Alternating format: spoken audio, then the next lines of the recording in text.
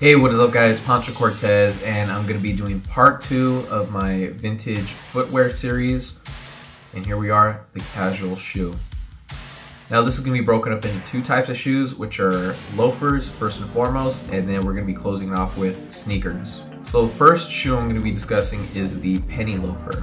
Now the penny loafer in its original conception was meant to be a casual slip-on shoe and wasn't created until 1936. An employee of G.H. Bass had brought back a moccasin style shoe that was used in Norway, and they had based the design off of that.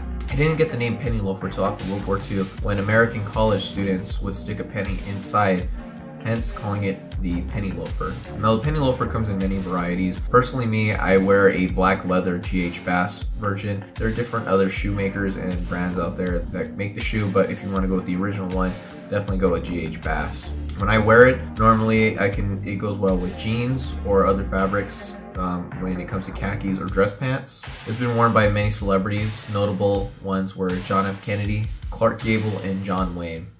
Even films such as Rebel Without a Cause, James Dean's character wears them with his high-waisted pants in the beginning of the film. So they're very iconic and they're a staple of American culture. Personally me, I like wearing them with jeans. Usually I'll have them with a white sock to give it good contrast. When you do this, do it proportion to your build. If you're a bigger guy, go with the 559 Levi's. If you are smaller and a bit skinnier, then you can definitely pull off the 501 look. So it all depends there. Next shoe is the tassel loafer. Now tassel loafers have been around after World War II as well. Their design was based off the penny loafer too, and were meant to give the shoe more of a flair. Now it was a shoe that really caught on with a more preppy, a sophisticated look.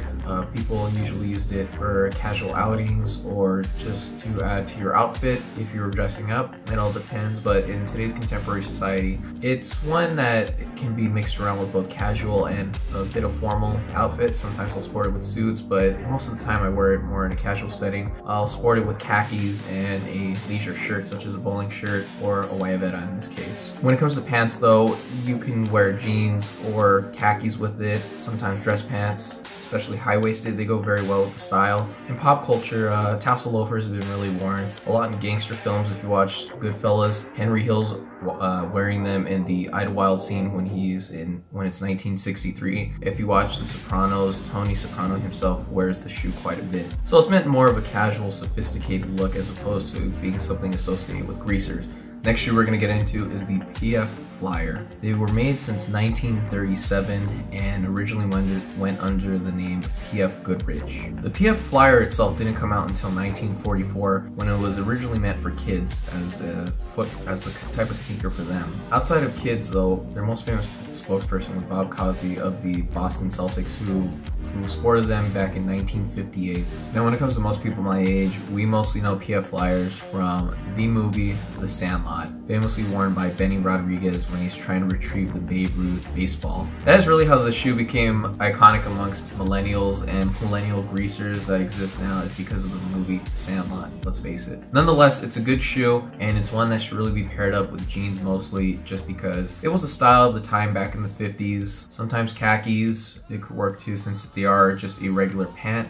Personally me, I think the 501 or the 559 Levi's works too. Finally, the last shoe I'm going to be talking about, one of the most iconic American shoes you can ever own or wear, is the Chuck Taylor Converse. Now these are ones that have been seen in almost every movie.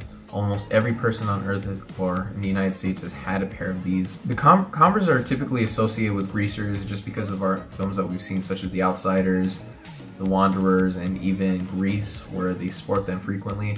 Charles Chuck Taylor worked for the Converse company in 1923. He was an ambassador and a sales associate, quickly moved up the ranks and was able to get his signature on the patch logo itself. So if you look at the shoe, it's got his signature on the patch. Now this shoe, it goes across many subcultures. It doesn't just work with rockabillys and greasers. Everyone has had a pair. These were shoes that were actually originally used for athletics as well. Famous Laker Wilt Chamberlain himself sported Converse. Now me, usually when I'm wearing Chuck Taylors, I like to wear them with just my jeans. the pairs I mentioned before, the 501s and the 559s, and sometimes even gray sweats. If you guys remember the movie Grease, Danny Zuko had to wear a pair of Converse as well for gym, as well as a pair of gray sweats, and it works well with it, honestly. It gives you that vintage look if you're gonna go jogging, and they're just a comfortable shoe to wear if you're gonna work out. But definitely wear them with those pairs of pants. Sometimes people wear them with khakis as well. It works too. Personally me, I'm more of a denim and sweats guy when it comes to my Converse. So those are the 4 shoes I'm gonna be discussing in part 2 of my men's vintage footwear. Thanks for watching, guys. Like, share, and subscribe for more.